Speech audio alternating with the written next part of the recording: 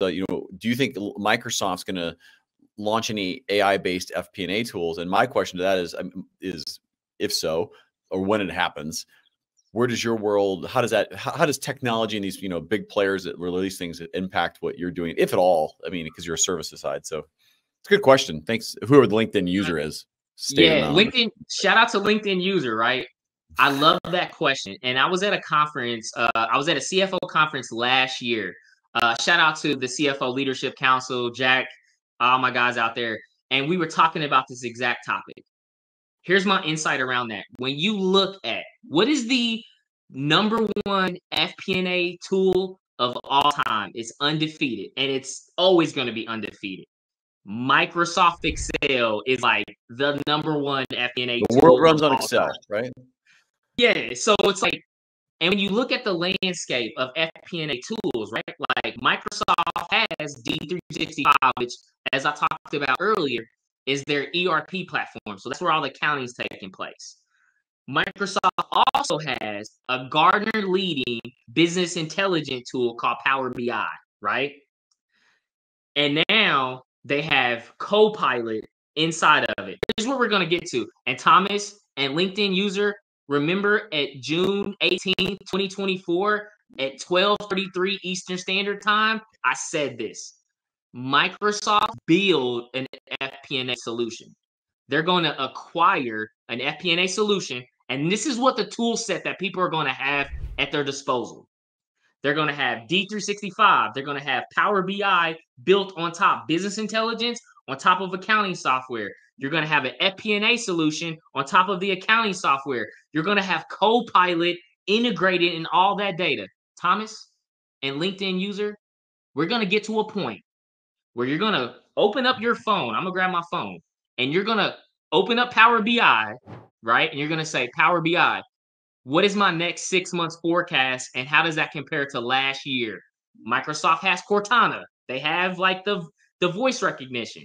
We're going to get to that point where business people are going to be enabled. Salesperson is going to sit across and say, hey, what's my bookings projection that finance has for me for July through December?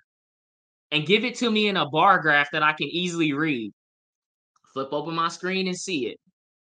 That right there, for some people, is like, I look at it as like, that's awesome.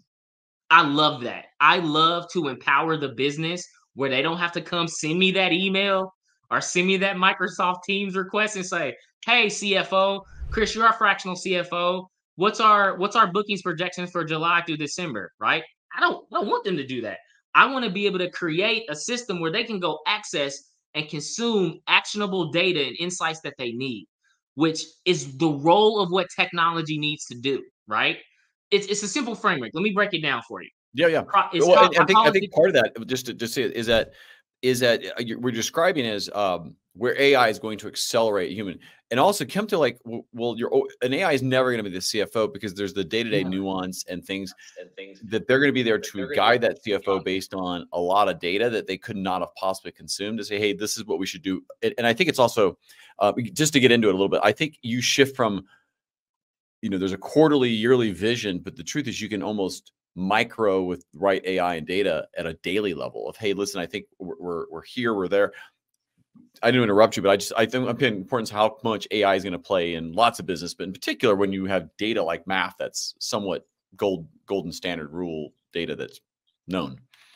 Absolutely. And just to reiterate, just to give a simple, easy framework on how this AI and part of Microsoft, or just AI overall, can be a value add to finance, CFOs, professionals, right? It's a framework that I call the decision cycle. Very easy to understand. Processes drive data. Data is then turned to information. Information is shared through knowledge to ultimately make a business decision. Process, data, information, knowledge, decision, right? The value add, and where finance, accounting, FP&A, and CFO professionals will never be replaced, is knowledge to decision making. That is the value add we need to be. But if you look at right now, right, there's probably people looking at this and saying, Chris, I'm in the process now of gathering data. I got to refresh this data, do all these VLOOKUPs and all this massaging of this data to actually get it to information that then I can share to my sales partner so we can make a decision. Here's the value added that decision cycle. Technology, whether it's Microsoft's AI, whether it's Gemini with Google, whether it's Copilot, whether it's ChatGPT, irregardless, process data information, let technology do that. You put the CFO, you put the finance professional at the most value added part of that decision cycle, knowledge. How can you take this data and information, communicate it, bring clarity, and bring connection to a person to make a business decision, right? You talk about 80-20 of balance, right? 80% of finance professionals are like, I'm churning through this data, this process data information. Imagine the time, energy, effort, resources. Imagine your life when you're focused on, I got all this edit to me, and all I got to do is sit across from my CEO, business owner, or founder, and we got to share this knowledge to make a business decision. Game changer.